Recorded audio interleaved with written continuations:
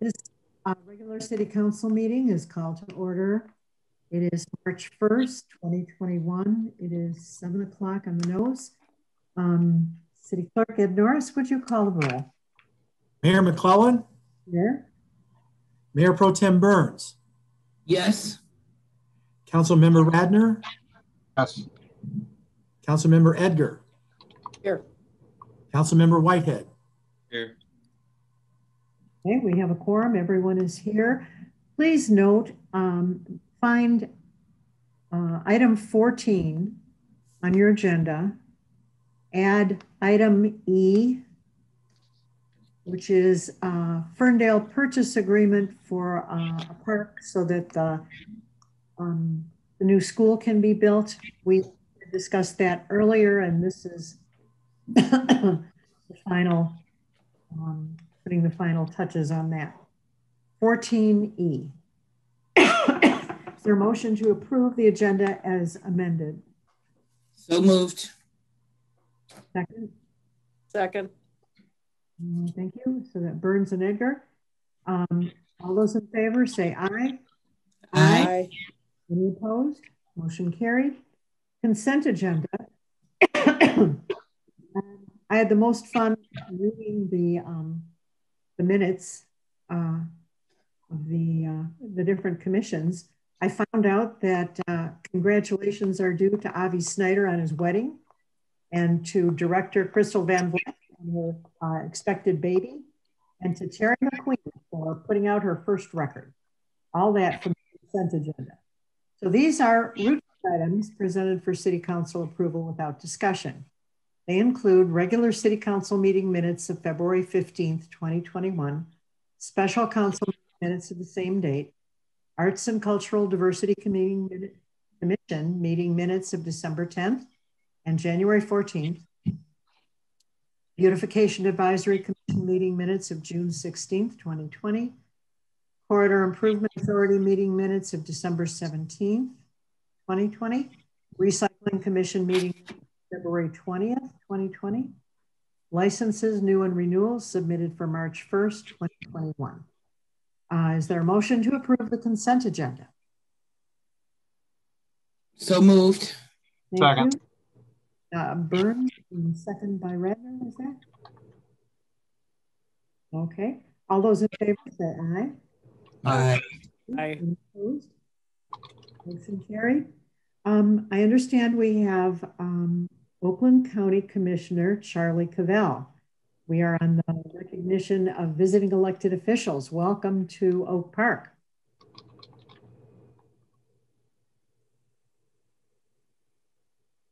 Hi, Mayor. Hi, Council. Hi, everyone. May I say a couple things, or is now the time?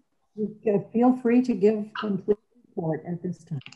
Thank you. Yeah, so hi, everybody. I'm our County Commissioner for the 18th District. I want to just give a quick COVID update for everyone, and then a couple of resources that are helpful for COVID and also just Oakland County government in general, because Oakland County government does much more than just COVID response. So first, I'll give you a couple of good pieces of news and then some data points about COVID. So the Johnson & Johnson vaccine, which is a single shot dose, should be coming to Oakland County government in the next couple of days for us to then begin distributing soon thereafter. So this is a really big turning point. This is really exciting because as you're going to hear when I talk about all the data points, we've got an X number of shots, but then you have to double that to understand or to get to the full number of people that have been fully inoculated or vaccinated fully for the COVID vaccine. But that's not the case with the Johnson & Johnson because it's a one-shot dose. Second thing I want to say is that Oakland County government has recently expanded its vaccination sites from 5 to 15 so that the vaccine can be closer and more accessible and more within reach for everybody here in Oakland County. And there's been particular attention paid to south of 12th Mile. So that should be good for all of us here in Oak Park. So to give you some data, Michigan has received 2.9 million doses of COVID vaccine. Oakland County, which has systems that are OakGov and private hospital systems like Beaumont, Ascension, McLaren, Henry Ford, and St. Joe's. But both of those together, Oakland County has received 322,000 doses of vaccine to date. OakGov itself has received 81,295 doses of vaccine to date. And then this week, Oakland County government has received 20,780 doses. And this is a big deal because just 6-7 weeks ago, we were receiving less than 2,000 doses a week. So this ramp up is very serious, and we're really starting to turn the corner on this in terms of the vaccine supply. So those are some COVID updates for everybody. If I could give them some helpful information, please go to oaklandcountyvaccine.com. If you want to sign up to save your spot, if you want to learn more about how you can register with your health system, or if you want to learn about how you can get registered for Myers vaccine, oaklandcountyvaccine.com.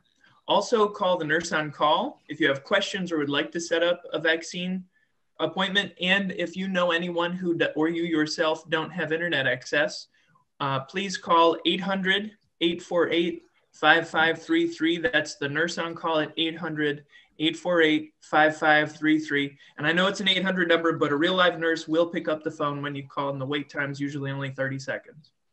And then the last thing is you can call me anytime at 248-807-4347.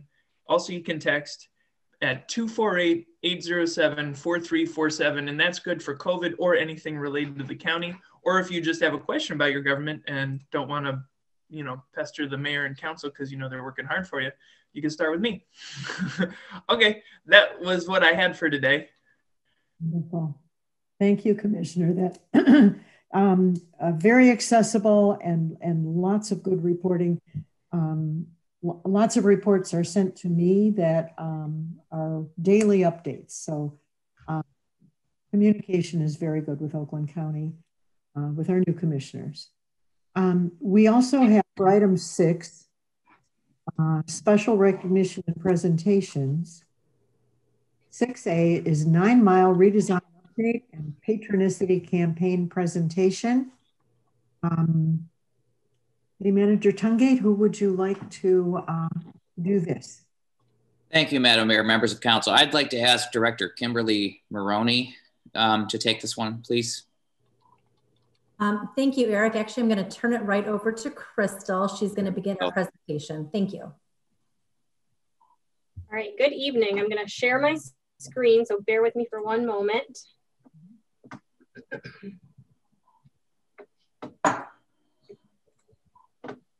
Okay.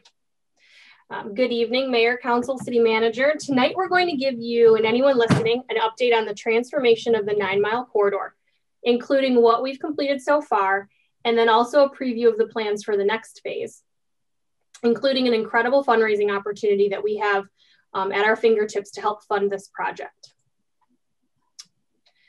All right, so many of you probably remember the 9 Mile redesign conception began in 2015 when the Congress for New Urbanism, and we actually had them in paid by a grant, they came in and worked with the city to engage the public and develop a conceptual plan to transform the corridor into a vibrant pedestrian-oriented street. From there, the city hired an engineering firm, and through the years of continued engagement with the public and improving upon the original conceptual design, we began implementing the transformation. In 2019, in partnership with the city of Ferndale, and with the assistance of roughly $1.3 million in grant funds, we completed phase 1 of the redesign.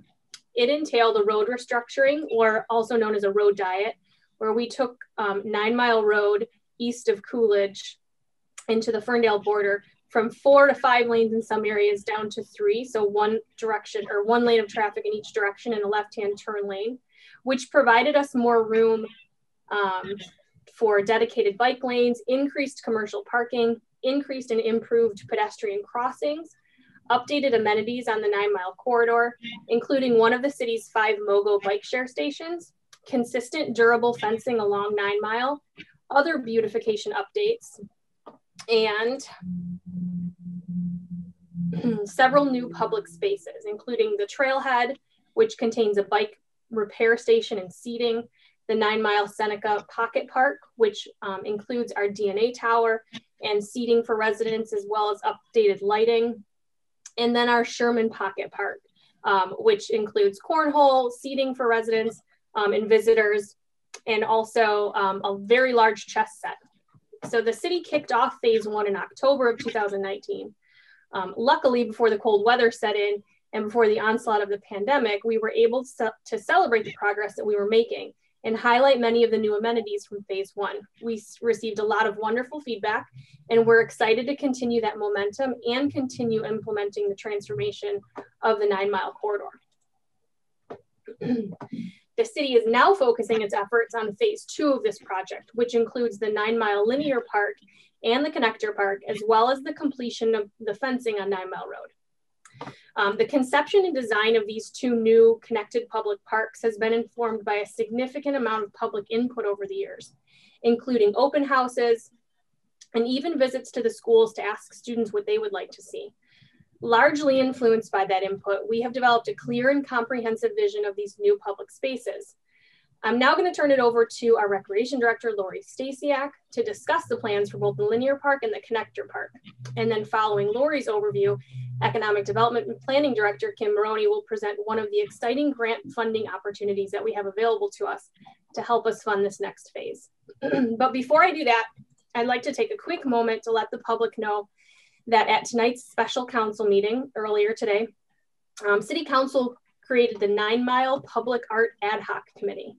Lori will be speaking in a minute with you about the elements of the Linear Park, but one of those is a public art installation along the entire stretch of the Linear Park. The city will be soliciting requests for proposals for this installation, and the purpose of the temporary committee is to review those proposals and ultimately make a recommendation to council on which proposal is best suited for the Linear Park.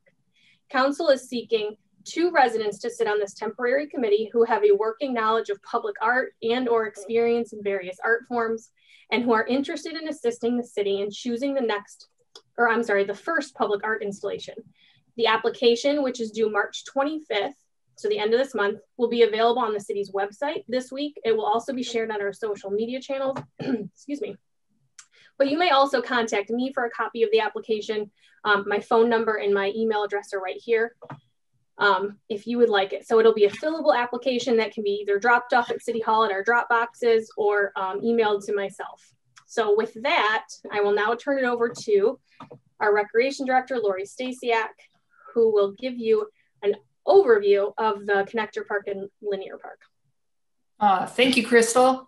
And good evening, Mayor, City Council members, and City Manager Tungate. I'm so glad to be here tonight to share the amenities we are planning for the Linear and Connector Parks. As a quick reminder, the amenities were chosen based on community input and what Oak Park residents said they would like to see in the Linear and Connector Parks and what they would like most likely to use. I'm going to take you through several slides to show you each of the amenities and where they will sit along the Linear Park. We want you to be able to visualize the dream of the park and what it will look like. Please keep in mind that these are conceptual slides. They do not give the details of the neighborhood, such as the houses to the south or the businesses on the north side of 9 Mile. There are a number of slides, so please bear with me as I go through them. I think it would be really give you a good sense of what the whole park will look like and what will be available for residents to enjoy. We designed the park to have a number of options of both playful and passive elements in the nodes, along with providing something for all ages, abilities, and interests. Unfortunately, what you won't see on these slides are some of the specific spots for the public art. These are still being decided and will come out later. I will share this information in 3 parts. The first, the amenities of the Linear Park from Scotia to Manistee. The second, from Manistee to Rosewood. And the third part, the Connector Park between Troy and 9 Mile. There are, okay, next slide. There are several benches for sitting, bench swings with shade covering, and picnic tables throughout the parks. On the first slide, it starts out with one of our benches and a garbage can, and those lead up to the sensory panels, which provide a variety of games, puzzles, and stationary learning activities for a variety of all ages, and they are ADA accessible. It makes what learning fun. The next section is our rocking zone, which includes what's called a free ride. It's a seesaw or a rocker lounger, ideal for building strength and coordination. What is small in this diagram is a number 9 rocker. It's uniquely shaped like the number 9 for 9 Mile. On the next slide, you'll see 2 bench swings designed to provide shade overhead. And there is a possible spot in the middle for upcoming public art. On the next slide are benches and garbage cans. And then you come up on the next slide to our lollytops. They identify the crosswalks. They provide shade and visual interest in assorted colors for a fun new look, both colorful and whimsical. Next to that is our Yelp. It is an interactive game arch that works intuitively. If you walk under the arch, it immediately asks you if you want to play a game. Different games can be selected at the touch of a button. All ages, all abilities, adults and seniors will enjoy it. The next slide you see is our spin zone. Spinning helps to improve balance, muscle control, and gross motor skills. The cone spinner you see there combines the excitement of spinning with the challenge of climbing, all in one. The 2 other elements there are the eddies. Eddies 0.2 and Eddies 0.5 spinners. You can use it alone or with a friend. The Eddy 0.5 has a longer stem for adults to play on. And those blank spots you see are placements for picnic tables. And the next slide, this is a close-up of our challenge course. And over the next couple of slides, you will see the whole course. The challenge course is for the kids will race and jump on and explore where and how to get to the other side. It promotes speed, agility, upper body strength, and it challenges motor planning skills. The different shapes give visual appeal and interest and has unique climbing elements on it. The next group of slides start with the other section of the linear park from Manistee to Rosewood. This is where our Mogul Station is. It doesn't depict the Mogul Station exactly, but it gives a good picture of what it might look like. The next slide is a bench swing, and that comes up to our play cubes on the next slide. They provide accessible climbing with different levels of challenge. Kids can explore on and through the cubes. Also in this picture is a great example of some of the ideas for landscaping that will be dispersed throughout the park. The next slide is our freestanding musical instruments. It lets children of all abilities experience the joy and benefits of making music. It promotes interactive play, encourages all abilities, all ages. It's multi-generational, and there are no wrong notes here. Next are the lollytops to identify the crosswalk there. And you will see in the next slide the balance course, which helps develop a sense of balance, coordination, and motor skills. The different sections, one of the sections is the sidewalk section. It's based on the user's weight. The curved beam develops balance and coordination. The steppers or stepping stones create challenging paths of differing step heights. And the bounce buttons, spring-loaded for balancing fun, they range in motion, and that is determined by the user's weight. Our next slide is the bike challenge course. Riders of all, riders of all abilities can challenge themselves on the rolling elevated surfaces. The inset picture shows a better picture of what the actual part of this particular section will look like. And another bench swing in the distance and spots for picnic tables. And lastly, a small rocking zone. There are 2 beetles there. One beetle moves quickly to the right and left, and the other beetle rocks back and forth. Then the next few slides show the various views of the Connector Park. As a reminder, the Connector Park joins with the linear trail from Troy Street and is about 1.2 of an acre. This space is currently a vacant green space, allows for a safe connection for the adjacent neighborhood to the planned linear park, including a variety of inclusive activities and features to encourage cooperative social time for children and families of all abilities. As you can see from the picture, there are a number of planned amenities that include a 10-foot wide multi-use pathway, LED pedestrian scale lighting, a shaded seated area with an accessible table, several benches, several play amenities that may be utilized by children with mobility devices, a Zoom zip line that can take kids from one end of the park to the other. And we're going to take a closer look at some of these. The Zoom tracks or zip line. It's suspended along an overhead rail with a launch pad at either end. Kids can push off to propel themselves down the rail, and kids can soar from one end to the other. The other is the lollytops and sensory panels. The lollytops provide shade and visual interest, while the sensory panels provide a variety of games, puzzles, and stationary learning activities. Next is the U-Bounce. This is up to 3 kids can use it at a time. You can bounce seated or standing.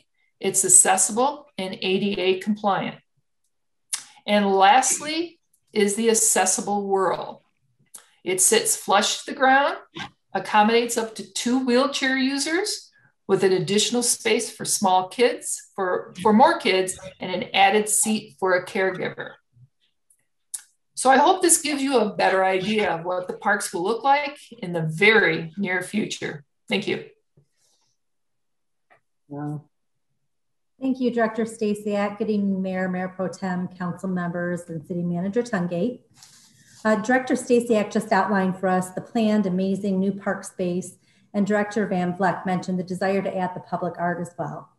In order to fully realize all the elements, we have decided to partner with Patronicity and MEDC to raise the additional money of $100,000 to make this a reality. The video will explain the program, and we hope you will donate into it. We've already received many donations. More information is available on our website and will be posted on our social media pages. Benny, if you could run the video for us, please.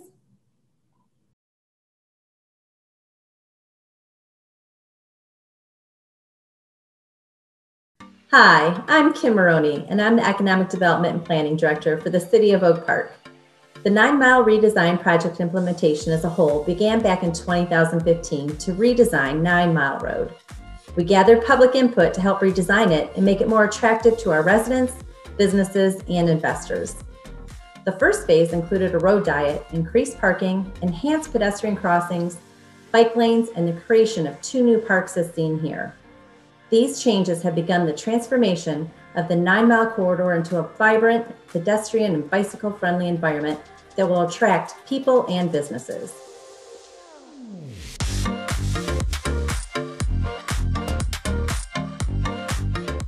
The next phase of the project is to create a linear park and connector park along the 9-mile corridor that will include a lot of great amenities for people of all ages, and for the first time ever, public art installations. As a resident, I'm excited to see the new additions to the linear park and how they will greatly improve our already wonderful city. We love the linear parks. The park is designed to serve residents throughout the city, but specifically as an important amenity in the southern part of the Oak Park, where more neighborhood park spaces is needed. By having additional neighborhood park space, it will encourage residents to get out more, exercise, and interact with each other. It will also increase visibility and business of our local establishments as more people utilize the park. This linear park will keep the integrity of an open, natural green space. We will have bioswales to assist with stormwater management, and areas that will be landscaped with flowers and bushes to create a unique outdoor experience in the heart of our city. Our path will be wide enough for wheelchair users to pass and transfer onto the equipment. There are rocking swings for young and old, a spin zone activity, a sensory panel that promotes fine motor skills, along with hand-eye coordination, a youth challenge course that promotes speed, agility, strength, and balance, picnic tables to sit at and eat at, and benches to sit and watch your children play, or just to sit and rest. These types of spaces can be an important catalyst for cultural connections, events, and places for gathering and kids to play. It beautifies the city. It makes it more attractive to young families having these parks, places for right on their street maybe.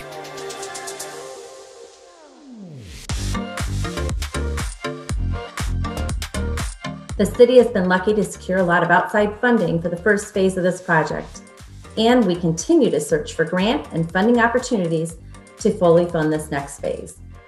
Patronicity is a grant funding platform specifically designed for improving the places we live. Wouldn't it be great if we could put play equipment in that park on 9 Mile Road so that kids can come and be attracted to play there and adults can come and maybe read a book there?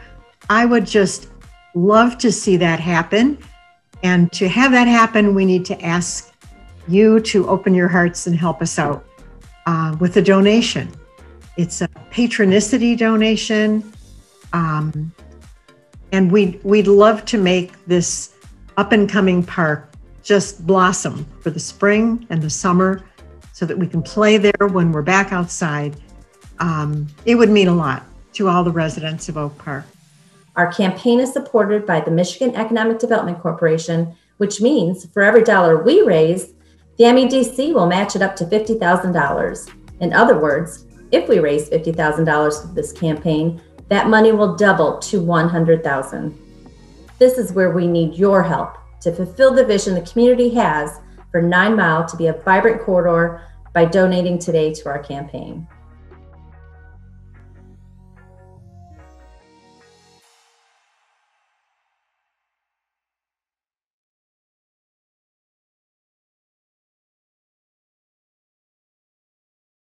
It was a wonderful. My apologies for the glitch on the video, but that concludes our presentation for tonight.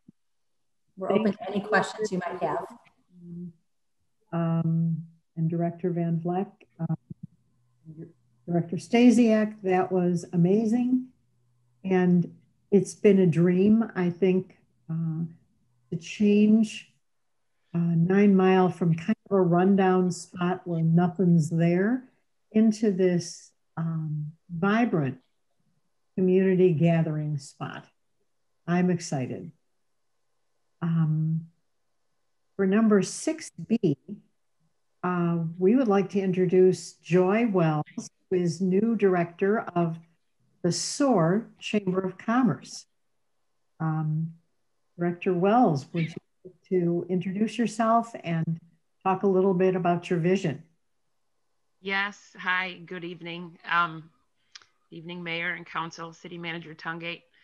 My apologies, I'm still on the road, so turning on a camera isn't a good option right now. I assure you, though, I'm not driving. I'm very excited to be here and even more excited to announce the new chamber namesake, the South Oakland Area Regional Chamber of Commerce, which is made up of 3 neighboring cities, Highland Park, Hazel Park, Oak Park, and Ferndale. And the description of our physical geography creates an acronym that we think is a fitting adjective for what we expect to do in 2021 and beyond, SOAR. This newly formed chamber is an exciting extension for all of the affiliate communities, presenting new opportunities not only for our small business communities, but for larger businesses and regional industry leaders. The strength of this powerful chamber also lends itself to a positive residential impact within all involved communities as well. Our executive board is comprised of Josh Champagne of Incubizo, serving as board chairman, Blake Shear of Level 1 Bank, serving as treasurer, and Mia Peroni of Quick Check Books, serving as secretary. And this new board of directors encompasses 4 veteran board members and 9 new board members. Each of the 3 communities included in this new chamber have equal representation, and we are also the first Oakland County Chamber to include an Oakland County Economic Development Team member, at this time being served by Annika Norris. This will be a pilot year for us with lots of learning and many growth opportunities. We are currently working on programming, events, and membership engagement, just to name a few.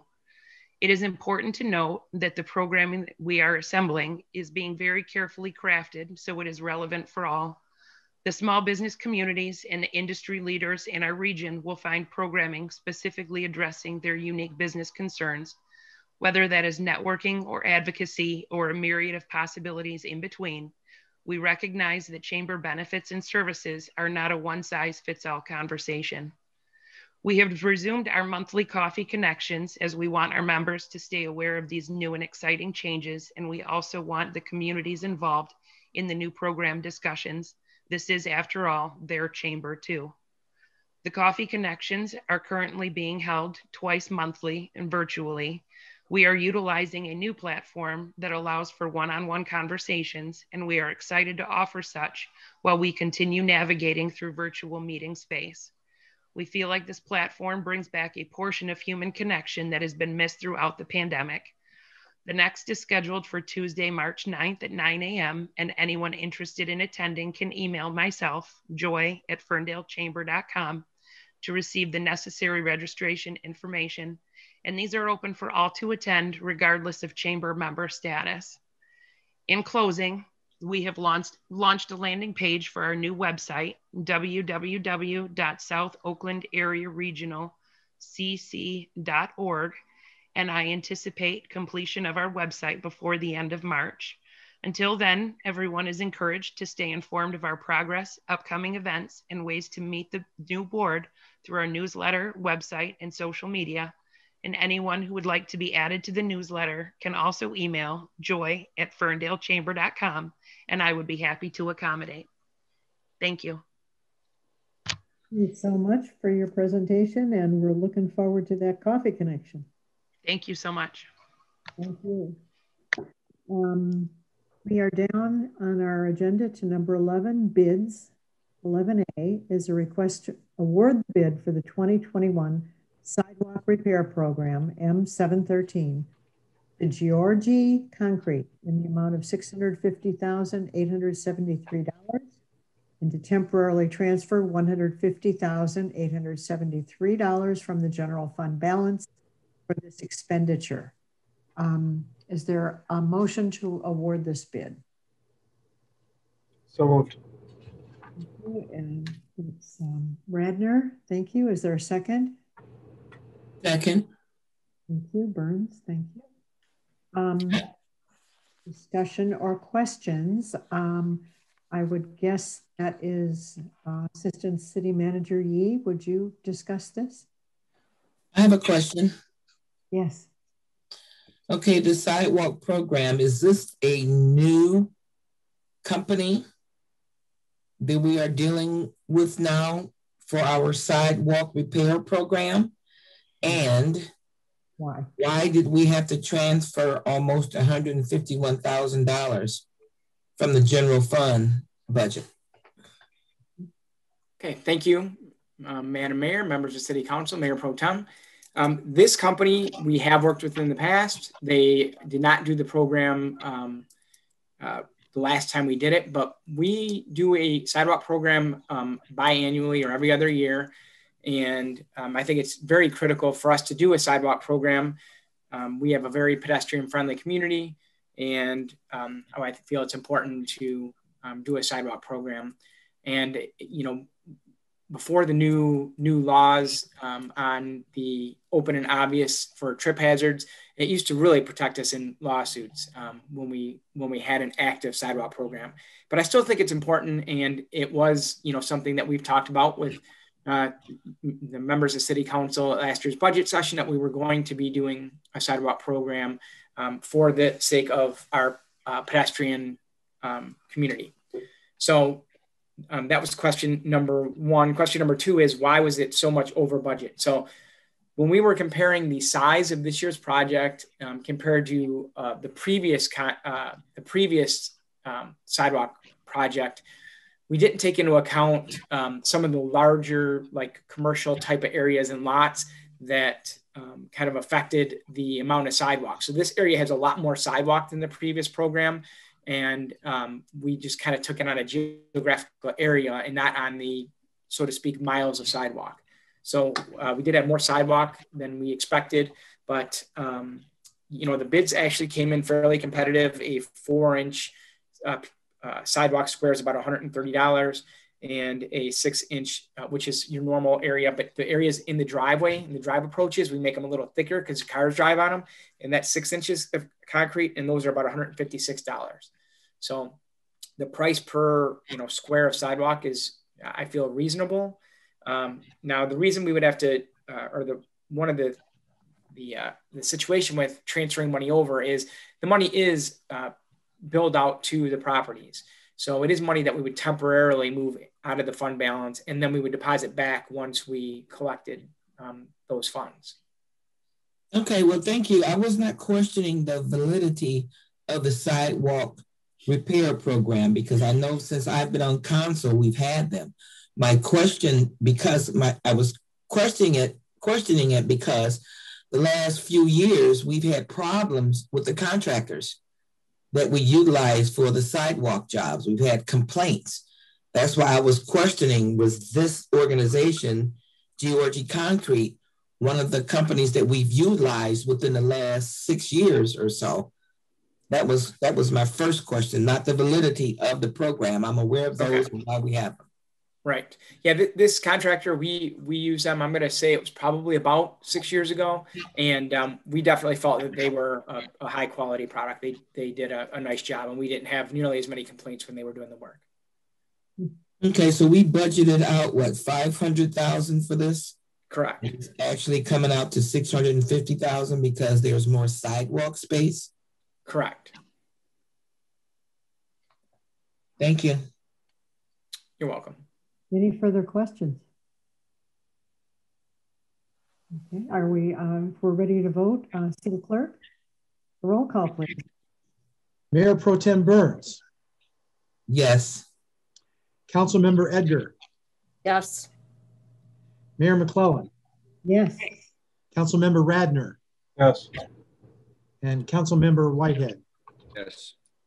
Motion carried unanimously. Thank you. Item 11B, for the swimming pool repair. Is this Assistant City Manager Yee, or is this? Yes. I'll take this one as well then. At the January 4th regular meeting of the Oak Park City Council, the request to bid the 2021 swimming pool repair project was approved. The project was advertised and 17 contractors viewed the contract documents. On February 15th, one bid was received and opened. The low bidder, Advanced Pool Services of Milford, Michigan, submitted a bid of $151,500. References were checked and all had positive responses. There is $110,000 budgeted in the general fund for this expenditure. So it is recommended that the request to award the bid for the 2021 swimming pool repair project to Advanced Pool Services in the amount of $151,500 be approved. It is further recommended that $41,500 be transferred from the general fund balance for this expenditure. Okay, question would be, why is it more than expected? So, I can answer that from personal experience and from this experience as well. I also am, I run a pool club, a local pool club for our neighborhood. And it's a very difficult time, especially and particularly right now with COVID.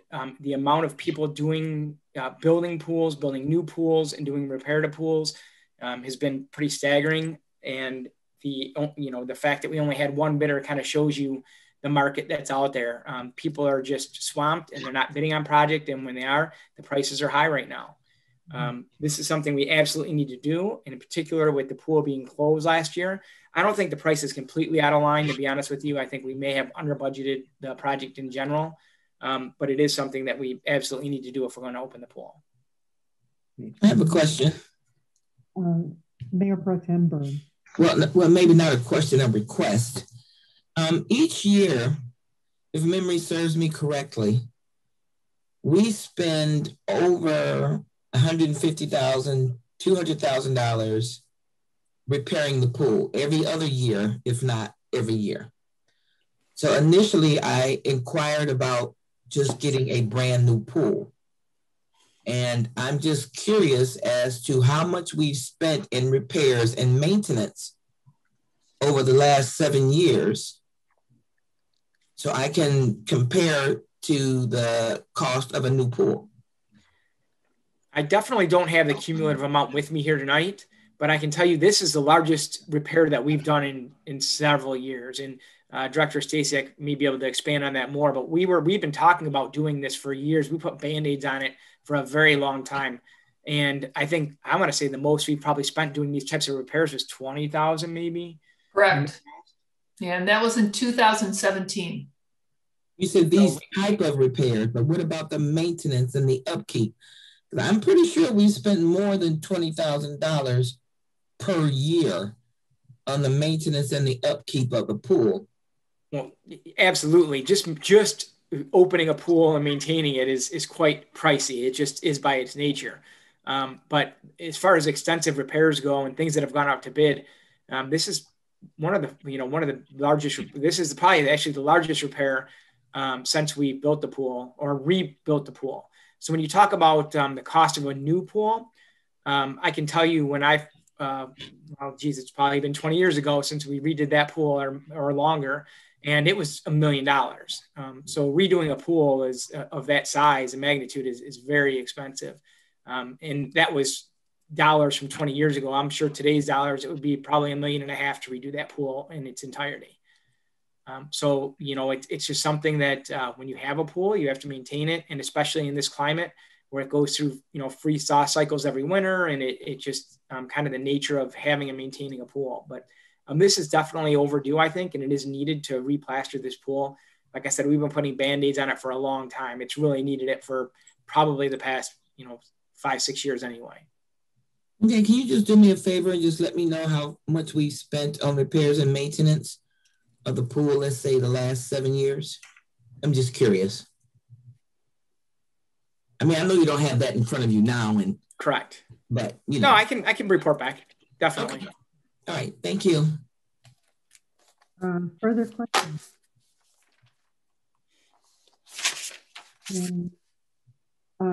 So we need a motion to award the bid, the pool repair project to Advanced Pool Services. So moved. Thank you. That's Councilmember Edgar. Is there a second? Second. Thank you. Councilmember Radner. Are there further questions? I know that providing a pool is not a break-even event. It is it's a service to the community. It's not a money maker, and it's not even, we can't charge enough to break even for the repairs and maintenance. But people love the pool and they come together at the pool. So I remember asking about this as well, about the cost of the pool. It is a service to the residents. Any other comments or questions? A roll call, please. Councilmember Edgar? Yes. Mayor McClellan? Yes. Councilmember Radner? Yes. Councilmember Whitehead?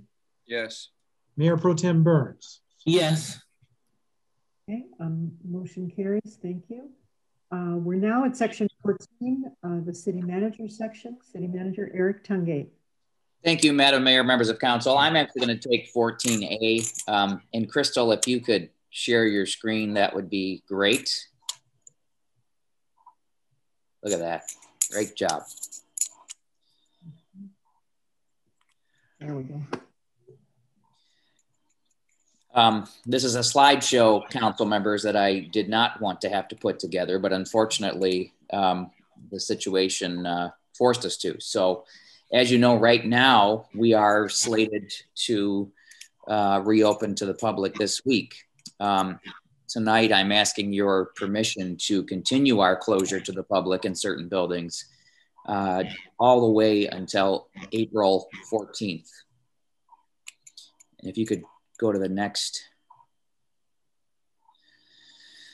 Primarily because the vaccine rollout hasn't been implemented as efficiently as hoped, and staff outside of public safety have not been vaccinated yet.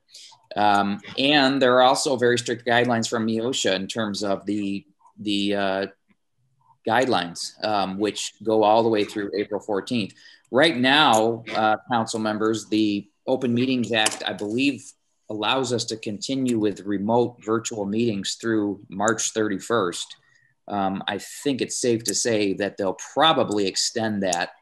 But in any event, as I've mentioned before, if we come back to in-person council meetings, I would imagine there'll be a feature where some will be able to have it in person and some won't. And if that happens, then of course we now have the technology to be able to host it that way. Next slide, please. So during the time that we've been closed to the public, for the most part, we've been operating pretty well. It's not been easy, but we've definitely made the transition.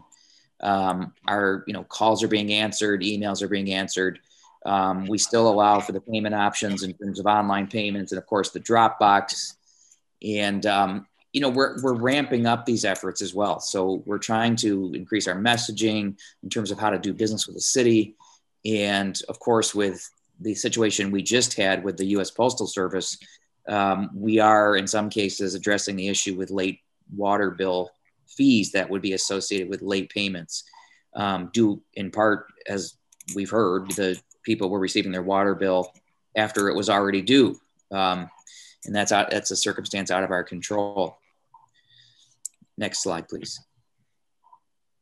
So I'm asking to reassess at the April 5th council meeting, which would be the first council meeting in April. So to continue the closure up until that time. Are there any questions? I have a question about the late water bill fees.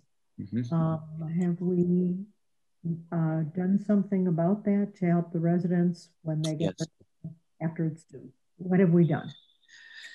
We are waiving those fees, and on a case-by-case basis. It's important to remember not everybody had the same circumstance. So to just waive it across the board if there's a late fee wouldn't be appropriate. But for those people who are contacting our department, we are working with them to waive those fees. Because again, the bills that everyone knows, I think the post office is on a backlog right now with everything that's gone on.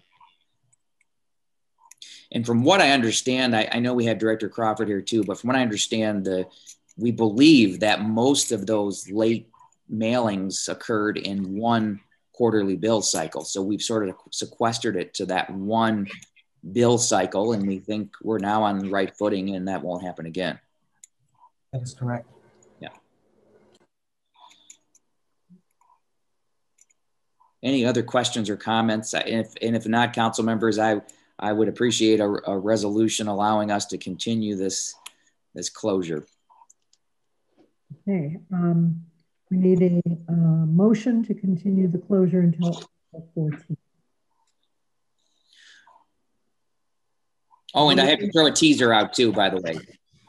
The teaser is that we will have some news to share with the community coming up here about vaccinations. Stay tuned. Good news. Everyone else does teasers. I might as well do them too, right? Yes. Would you recommend that if somebody got their bill late that they contact the water department? Correct. Yep. We are looking for a motion to continue to handle business remotely when possible until April 14th. So moved. Thank you. That's Burns. Thank you. Is there a second? Can't hear you. Is that Radner? I can't hear you, Madam Mayor. Oh. Is it just me? Yeah. Oh. Not muted. Mayor, I think maybe you're not close enough to the mic or something, because I'm having trouble hearing you as well. All right. So did we get a second? I'll second. Thank you. Councilmember Whitehead, any further discussion on meeting remotely, continuing this until we are continuing this until all of our staff is safely immunized. We treasure the people that work for us, and we treasure the residents, and we don't want to spread COVID by opening too soon. We would rather on the side of caution. So I am supporting this 100%. And do we need a roll call vote? No, just all those in favor, please say aye. Aye. Aye.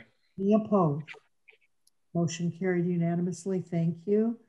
Thank you, council members. 14B, Director Steve Cooper is with us this evening. Take it away, sir. Good evening, Mayor, Mayor Pro Tem Council, City Manager Tungate. Before the City Council, I have Traffic Control Order number 160, Section 1.27. At the November 10th City Council meeting in 2020, I presented temporary Traffic Control Order number 160, Section 1.25 to Council. The Traffic Control Order was adopted, making the intersection of Roanoke and Kenwood an all-way stop for 90 days. After 90 days, the matter would be reevaluated. As I stated previously at the November meeting, Public Safety had received continuous complaints dating back as far as December of 2014 regarding speeding motorists traveling northbound and southbound on Roanoke streets between Oak Park Boulevard and 9 Mile. Residents have also complained about vehicle accidents and near accidents at this intersection. There was an initial traffic study which was conducted by the Traffic Improvement Association, TIA. The recommendation was to post stop control for east and westbound Kenwood and to remove stop control for north and southbound Roanoke, allowing the traffic for north and southbound Roanoke to flow unimpeded. This recommendation was adopted by City Council at the December 1st, 2014 City Council meeting. Since the adoption of the order in 2014, Public Safety continued to receive the same complaints on a regular basis. The Traffic Improvement Association conducted a second speed study at that location several months later and concluded the traffic conditions did not warrant changing the signage. Public Safety continued with various selective enforcement details at this location to address the problem with the complaints persisting from residents. Just prior to the temporary traffic control order on November 10, 2020, TIA conducted another speed study on Roanoke Street between Oak Park Boulevard and 9 Mile Road per my request. In January of 2021, I had TIA conduct a follow-up study after the always stop had been put in place for comparison purposes. The before study of Roanoke between Kenwood and 9 Mile Road indicated average speeds to be 26 miles per hour. And after the study, it indicated a decrease in speeds to reflect 23 miles per hour. So the 85th percentile speed before was 29 miles per hour and the after speed was 27 miles per hour. The before study of Roanoke between Oak Park Boulevard and Kenwood indicated average speeds to be 25 miles per hour, and the after study indicated a decrease in speeds to reflect 23 miles per hour, with the 85th percentile speeds before being 29 miles per hour and after being 28 miles per hour. I personally spoke with the traffic engineer from TIA, who stated he was not convinced that the reduction in speeds were a direct result of the signage change. He believes the 90-day sampling does not accurately reflect the driving behavior long-term, and the speeds of the drivers would possibly start to rise the longer you leave the always stop in place. His recommendation is to remove the temporary always stop at Kenwood and Roanoke intersection and return the stop control for east and westbound Kenwood only. Having dealt with this issue for the past 6 years, I respectfully disagree with his recommendation. At this point, I'm convinced that the change in the signage making Roanoke Street between 9 Mile Road and Oak Park Boulevard an always stop has affected the speeds of the motorists. I believe this is supported by the information contained in the summary of speed data listed in TIA's report, indicating a decrease in vehicle speeds after the always stop was put in place. I'm coming before City Council this evening asking for your approval of Traffic Control Order number 160, Section 1.27, making the intersection of Roanoke and Kenwood a permanent always stop. And in the future, I'm more than happy to have TIA periodically perform speed studies and analyze crash data of this intersection to see if speeds and/or accidents have increased. Is there a motion to approve this traffic control order? So moved. Second. Radner, and second was who? Burns. Burns, thank you. Any discussion or questions? I know that it's been that people have complained to me about for years and years. And I know that on my corner, it is safer. There were 2 awful accidents on that corner. It's been pretty quiet, so it's been effective. We have a motion. We have a second. And so any further discussion? Well, I don't have any questions, but I would just like it to be known that I am going to agree with Director Steve Cooper because I value his opinion. And if he says he disagrees with the results of the study, then I will support him. So I will go with yes. He knows this area better than anyone, and he's very familiar with that location. So I adhere to his response and his opinion. Oh, good. Any further comments? Okay, a roll call, please. Mayor McClellan.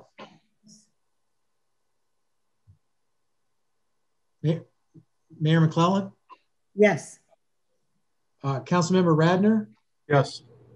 Councilmember Whitehead? Yes. Mayor Pro Tem Burns? Yes. Councilmember Edgar? Yes. Unanimously approved. Thank you. Thank you, Chief. Thank you. Thank you very much. Thank you, Director Cooper. Great job. Okay, 14C, Director Kimberly Maroney, please. Thank you, Eric. Good evening again. The City of Oak Park Economic Development and Planning Department has applied for and received grant funding through the Oakland County Restaurant Relief Program. There were 2 phases of the program. Phase 1 included the purchase of weatherization items to help support our local restaurants to create outdoor dining spaces, and we received that in the amount of $8,502.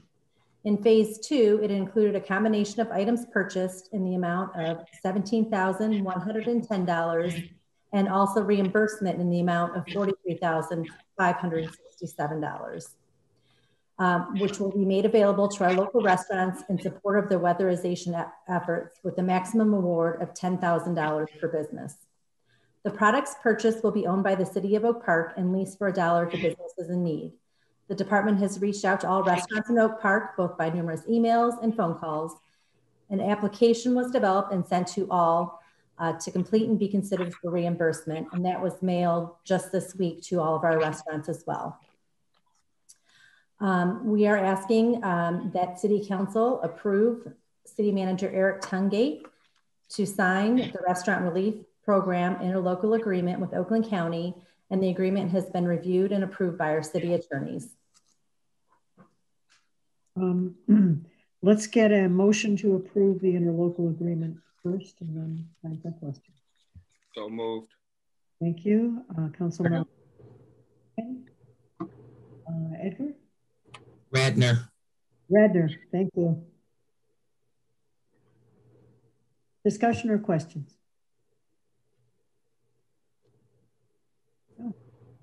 I'm delighted that we're doing whatever we can to keep our local, one-of-a-kind restaurants alive through unbelievable year for restaurants.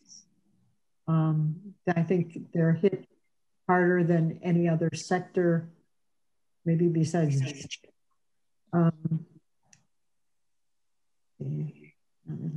Does this require a roll call? Fine. Councilmember Radner? Yes. Councilmember Whitehead? Yes. Mayor Pro Tem Burns? Yes. Councilmember Edgar? Yes. Mayor McClellan? Yes, thank you. Motion carried, and we're doing a little bit to help our local restaurant. Okay, and then not last, I have two more. 14D, Director Jocelyn Davis, please. Thank you, City Manager Tungate, and good evening, Mayor McClellan and members of council. It's so good to see you. I have some wonderful news to share with you and share with our residents. We have a lot of great community events coming up. The first one I'd like to talk about is Ask the Attorney. We have this wonderful series, and Council Member Whitehead kicked us off in February, and now March the 3rd, we will have Al Elvin, who is a current board member with the library, and he's an attorney. So anyone interested in being part of that event needs to call the library to register in advance at 248-691-7480. It's also on the library's webpage. Another one. What do you get? You can ask them any questions? Asking questions. As a matter of fact, that's a good question. There are details, people should call the library to ask details about how this goes on, because there are different ways they may do it. They may put people into a private room and talk with them individually, or they may do it as a group. It'd be best if people are interested to give a call to find out. And we'll make sure we clarify it also on the Facebook page, okay? The other great event that the library is hosting is a British history talk with Edward Bottomley. Edward Bottomley is a historian. He actually works with our library board president, Gina Sawani. She was wonderful, instrumental in getting him to come to Oak Park to do a talk. And he is from London, London born. He spent a chunk of his childhood actually in Tokyo, and he now lives here in Milford with his wife and kids. But he spent a lot of time in the UK. He has a passion for history with a BA from the University of Kent at Canterbury, and an MA from our own University of Detroit Mercy, right here. And he studies it. Now, some of his topics are going to be interesting. He's going to talk about what it is to be British. So we're going to talk about different accents, locations, culture, and behavior, which will be really neat. He's going to discuss things like the myths of Merlin, which are interesting. And he's going to do something very interesting and talk about being Black and British. Now, Mr. Bottomley himself is not Black, but he has written a book. The book is called Black and British, A Forgotten History. And he says his grim opening is from that book: when I was a child growing up on a council estate in the northeast of England, I imbibed enough of the background racial tensions of the late 70s and 80s to feel profoundly unwelcome in Britain. It's going to be very interesting. So if you're interested in being a part of that talk, please do give a call to the library at 248-691-7480 to get more information about the Zoom, because it will be virtual. Another great thing that is happening through our recreation department is more Shamrock Shenanigans is another scavenger hunt. So we had great participation in our scavenger hunt last month. And now we're having another one on March the 13th, which is a Saturday, called Shamrock Shenanigans Scavenger Hunt. This is another one where we'll be looking for families to find the shamrocks. They'll be placed in some of our parks and in the windows of some of our businesses. And the first 5 families to find all of the shamrocks will be winners. The first place will win a family membership to the Henry Ford Museum and Village. 2nd through 5th place winners will win 2021 Oakland County Parks Family Fun Passes. So these gifts are really looking great.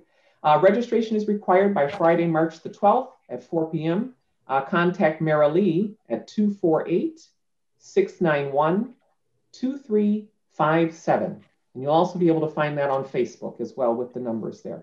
Let me just go back for a moment. I hope I mentioned this, but when British History Talk by Edward Bottomley, that happens on March the 24th at 6:30 p.m. I'm sorry I didn't mention that before. And again, please call 248-691-7480 to learn more. Also, we have our senior drive-in bingo, which is a big hit with our seniors. And the next ones are on Monday, March the 8th and March the 22nd. They're at 11:30 a.m. in the morning for 1 hour in the recreation parking lot. You're able to play bingo right from your car with your own board inside of your car and listen through the radio. That's a big hit. We still have smart transportation for our residents ages 50 plus and anyone who needs help with ability. The new hours for that are 8:30 to 4. You just call the recreation office and they will be able to arrange where you need to go. It's not just going to the store, it's also going to doctor's appointments and other places as well. So that number is 248-691-7555.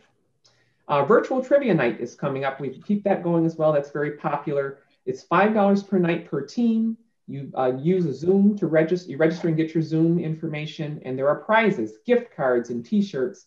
There will be 4 of them coming up in March. The first one is 90s to 2000s popular movies on March the 4th. The next one is 90s hits, March the 11th. Star Wars trivia on March the 18th, and all things Disney on March 25th. The first 3 weeks start at 7 o'clock. The last one on March 25th begins at 6:30. That one's more geared toward family. Also, we have a lot of sports. So I'm going to be brief about this one and just tell you we have wonderful Quad City Alliance Youth Co-ed teams coming up. That is outdoors. I am looking for us to open up the outdoors again. Very exciting. Quad City Alliance Youth teams are an alliance we have with Ferndale, Hazel Park, and Pleasant Ridge in Oak Park. We're all part of a Quad City league there. Soccer is co-ed, and it begins April 10th through May 15th from 9 to 11. And it is registered by April the 2nd. Forget about that timing. Let's just say this. Give a call over to the office at 248-691-7555 if you're interested in Quad City Alliance Youth Co-ed Soccer. We have 4 different teams, a U4, a U6, a U8, and a U10. And that means ages 3 to 9. So give a call to find out more about that. The other one is Quad City Alliance Youth Co-ed Baseball, also running at the same time. That registration is due by May the 1st. And we also have several teams that go all the way up from age 5 to age 14. So again, give a call to 248-691-7555 to learn more. A couple of more things here. Just a reminder that our wonderful partner Forgotten Harvest continues to do their food distribution, their pantry in the recreation parking lot every Wednesday between the hours of 9 and noon. And I say noon, and that is until the supplies are gone. So if they're gone before noon, it's before noon. But they'll be there unless there's harsh weather. What you should always do if there's been a snowfall is check the website, look at the recreation page, or call the recreation office to find out if Forgotten Harvest will indeed have their food pantries. But it's every Wednesday from 9 to noon. Another reminder is we are closed now, according to City Council's good judgment. We are closed now to the public until April the 14th, but we are all still working. I'm going to remind you, as I do every week, we are all still working behind the scenes, some of us from home. Others were staggering in the office so that we're safe. So you can still get your business taken care of by the City of Oak Park. You can make your payments through the Dropbox, also online. And just a reminder, if you are using a direct link to your bank account, Oak Park does not charge a fee when you make payments online. So that's something to remember. And we're there for you. You can call us, you can email us, check the website for those kinds of contact information.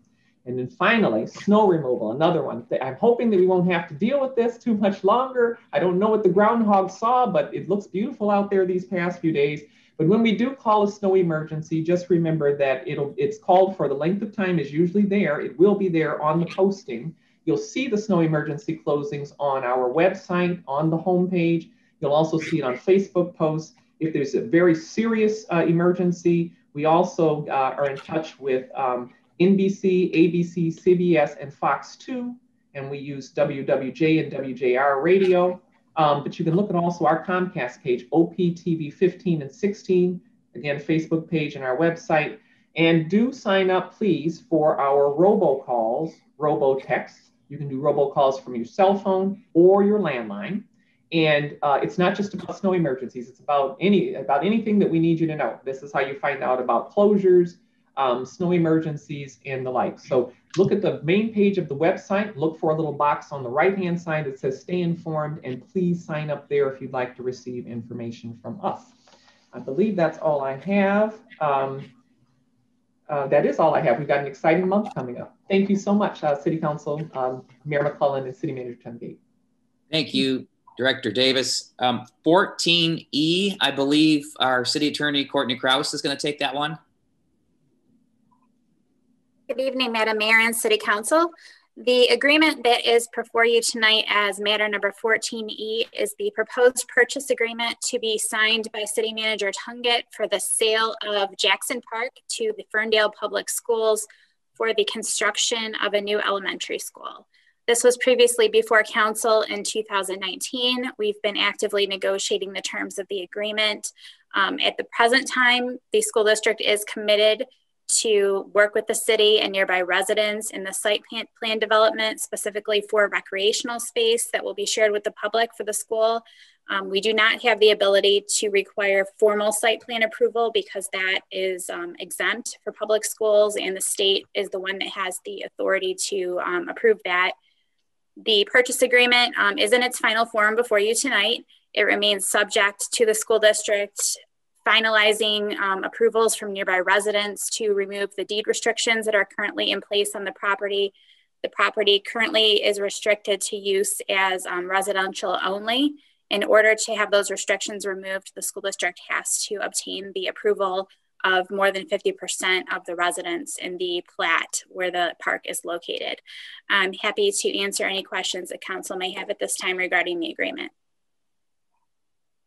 Have they attempted to get these okays from the residents?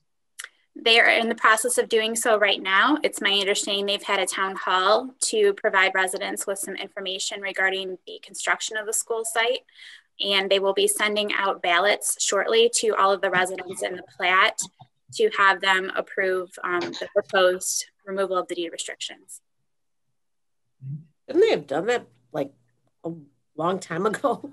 I mean, given that we already have a purchase agreement and residents have not been fully, they haven't voted on this yet. I mean, I know I've been seeing more comments about this project just on social media, and it sort of surprised me because this has been in the works for a long time. Is it a little premature for us to be considering a purchase agreement at this moment? The purchase agreement is subject to those deed restrictions being removed. So if for some reason they are not successful in getting the required number of resident signatures, the agreement would become null and void. So they haven't hired an architect yet, just yet? Yes, they have hired an architect and an engineer, but the ultimate decision on the site plan and what they decide to do is dependent on whether they can acquire this additional acreage from the city.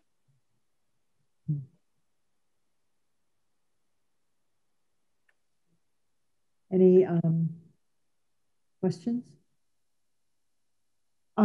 Before the questions, why don't we get a motion to approve for a resolution approving the purchase agreement for the sale of Jackson Park, subject to the conditions that were mentioned. So moved. Okay, that's Burns and second. Seconded. Thank you, Edgar. Thank you. Discussion, further discussion? Roll call then. Councilmember Radner. Yes. Councilmember Whitehead. Yes. Mayor Pro Tem Burns. Yes. Councilmember Edgar. Yes. Mayor McClellan. Yes. A new school would be a fabulous thing for Oak Park. The recreation opportunities sound to me. And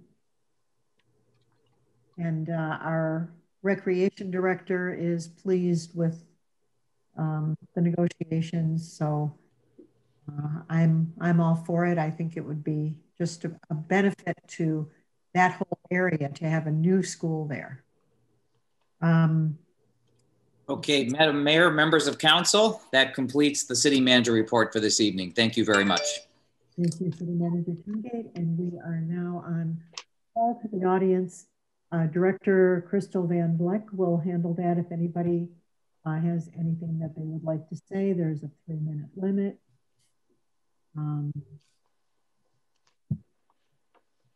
Yep, if you would like to speak for public comment, you can use the raise your hand function, which if you can't find it on your screen, if you click participants, it'll show up. Or you can also use the chat box and we can call on you. That was a vote for the dog park.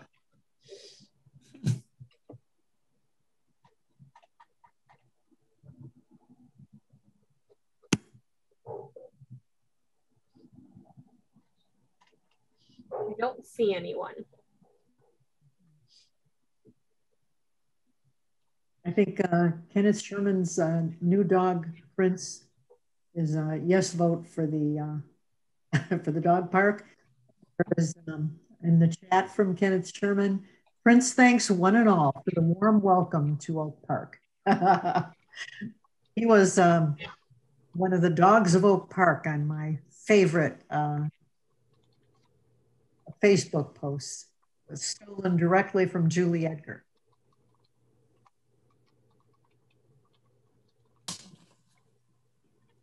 Mayor, it does not look like anyone has risen their hand to participate in public comment. Thank you so much. I was going to put in a plug for helping with the donation to help us turn Oak Park from a pretty downtrodden, down in the mouth looking spot to what would be just the center of the city. It would be a gem. So I'm hoping, I'm warming up my checkbook right now and hope you will too. There was a Washington, D.C. study where Black residents make up 46% of the city, but are 3/4 of those who died of coronavirus. Mayor Muriel Bowser declared Wednesday a day of remembrance for these 1,000 beautiful souls who passed. She talked about lost parents, children, cousins, neighbors, classmates, colleagues, friends, and our cherished loved ones. And in the toll, her only sister, Marcia, was included. She joins the Legion of Angels who have gone home too soon due to the pandemic.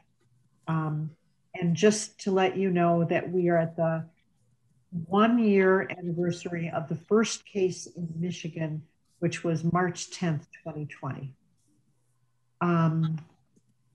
There is good news coming about that, as City Manager Tungate hinted. We can't make it public yet, but some good news finally is coming.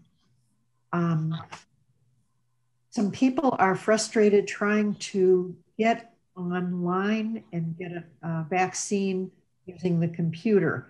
My friend this morning is a long-term librarian who tried getting on one of the drugstores, CDC, I think. And she said it was such a confusing website, she had a hard time finding the button to press. And I thought, if she's having trouble, a lot of us are having trouble. So if you are overwhelmed, help is available. As our City Commissioner Cavell mentioned, please take out your pencil right now and write down the number for Nurse on Call. The Nurse on Call, and let them know that you do not have internet access and that this has to be handled by phone. So here is the number, 1-800-484-5533. I was walking around getting my 100 signatures to run for mayor, and a dear neighbor on my block hasn't been able to do that. So I gave him a card with that number on it and told him to please get in the Save My Spot line by calling 1-800-484-5533. We have worn masks, social distanced for an entire year. And now we can see a light at the end of the tunnel, and we can keep on keeping on.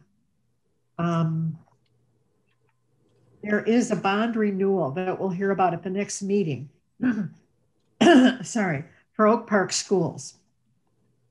All schools have taken a hit because of COVID pandemic, and their expenses are way up, but their revenues are not. But this is not a tax increase, it is a renewal. Please let everyone know to support our schools. A little bit about Forgotten Harvest. It was August 2020 when a lot of food pantries closed because of the pandemic, and our own Oak Park Forgotten Harvest stepped up its game. And they have a zero contact way to pass out food every Wednesday from 9 to 12. And it's a drive-through model where volunteers put boxes of foods into people's trunks. And they serve 700 families a week. If you are interested in volunteering, get your pencil out again and visit forgottenharvest.org/volunteer and see page 3 for details on volunteering during a pandemic. Also, kudos that I just found out about back at the December holidays. I didn't know, but Forgotten Harvest partnered with Kroger and delivered 6,000 beautiful holiday meals to the 1 in 6 Metro Detroiters who are facing food insecurity. Rachel Hurst, Corporate Affairs Manager of Kroger, said, "We're proud to join forces with Forgotten Harvest and provide healthy food options to our communities in need. This is a great event that shows the true meaning of the holidays, which is to give." So mayoral hugs to Kroger and Forgotten Harvest, and to you if you're one of the volunteers that's helping. Our next Mayor Pro Tem Burns, if you would like to say something for a call to the council.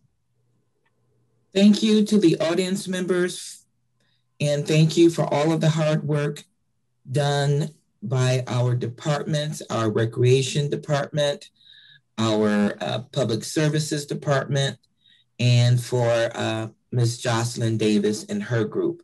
You guys are doing an excellent job. Kimberly Maroney, as always, you're on top of it. And to the public, please be safe. Thank you and good night.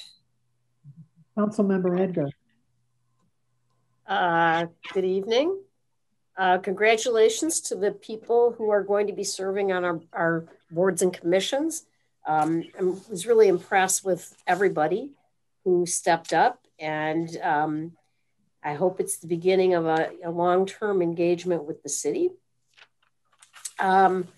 Also wanted to, Ken Sherman over here I don't know which Brady Bunch box he's in, but he's got his new pooch. That's Prince.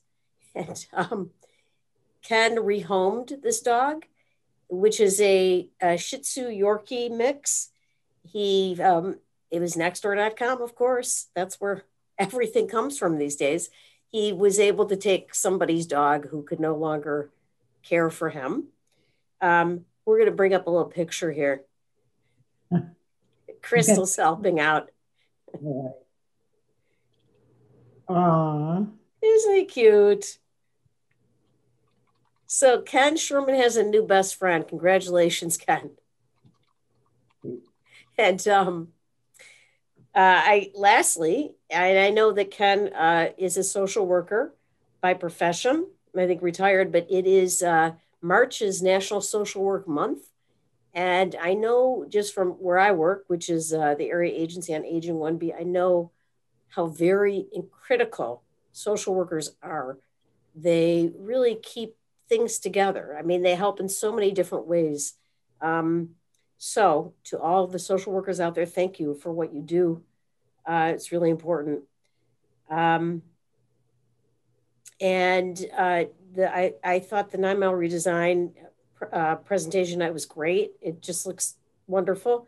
One of the people who was interviewed, I think a businessman, maybe a realtor, was talking about the importance of the linear park to young families, and I would agree wholeheartedly. I also just think that a new community center would also benefit the residents of our city, young and old. It's just a thought, just to sort of get some conversation going. So anyway, thank you. Good night. Councilmember Radner, I don't know if you've got a dog story. Well, I can't follow that. Good night, everybody. Good night. Councilmember Whitehead. Thank you. I'll just be brief. I attended the Michigan Municipal League Core Weekender this weekend, and thanks a lot to Ms. Wright, who was I see on the call, who helped set that up along with Director Van Fleck. That was an awesome weekend. It was a 2-day event. Was able to get 11. So far, I have 11 credits on the first level of 25 credits. So in the first 2 months, we are doing pretty good. I'm about halfway there to get to the first level. Because they do have a different 4-stage criteria for the elected officials municipal league. So got 3 credits earlier last month for the newly elected officials seminar. So it's really good information. 3 of the things that we talked about that stood out to me, at least, that I wanted to bring back to everyone. They talked about leadership responsibilities, millages, and zoning opportunities. So very informative, great weekend. Wanted to touch base on that. Also really excited, echoing Councilmember Edgar about the new 9 board and commission members we have there. That's an awesome core people that we're bringing in. So talented. So our ad hoc committee for the Juneteenth celebration, as well as the linear park. It was a great presentation, Director Stasiak and Director Maroney and Director Van Fleck. So that park is going to, I'll echo the mayor, the park is going to really make the city vibrant. And with that, everybody should have a good night. Well, no further business to come before the council. This meeting is adjourned. Thank you for coming.